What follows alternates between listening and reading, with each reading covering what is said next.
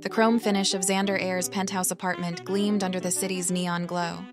As an up-and-coming artist, Maya had scored the interview of a lifetime, a chance to showcase her work to the reclusive billionaire art collector.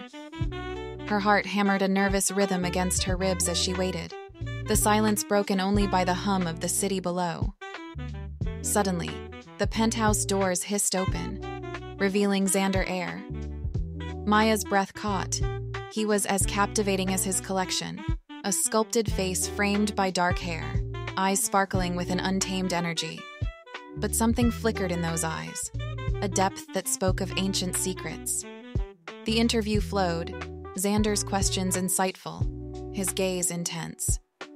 As she spoke of her art, a raw, untamed beauty that mirrored the city's chaos, a strange tension crackled in the air. Then, a power surge plunged the room into darkness. Panic clawed at Maya, but Xander's hand found hers, his touch sending a jolt that had nothing to do with fear. A sliver of moonlight sliced through the window, illuminating him in its silvery glow. And then, Maya saw it, the way his features shifted ever so slightly, a flicker of scale replacing skin, a glint of moonlight on a razor-sharp claw. Xander wasn't just a billionaire. He was a shapeshifter, cloaked in wealth and power. The revelation could have been terrifying, but in the silver moonlight, an unexpected warmth bloomed in Maya's chest.